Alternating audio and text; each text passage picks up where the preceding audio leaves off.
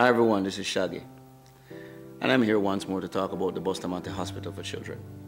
We have kept a series of concerts over the years to raise money for the hospital. And this year we're focusing all our attention on the ICU. Every day of our lives, we are surrounded by the positive vibration and laughter of our children. As a parent, I want a place I can carry my child to if he needs medical attention, and I'm sure that you would want the same for your child. As a mother of four, one with severe cerebral palsy, I know what it feels like to go to the hospital and there's no beds. The intensive care unit only has 5 beds to serve the needs of the Jamaican people. 5 ICU beds is just not enough, and with your donation, we can get so much more to cater to our children.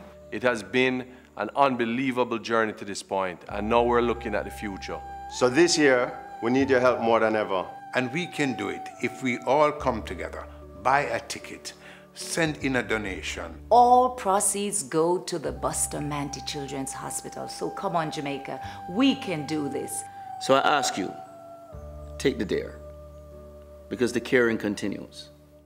I'd like to thank all the hard-working nurses and doctors from the Bustamante Hospital, all our sponsors, all our artists, and you, the Jamaican public.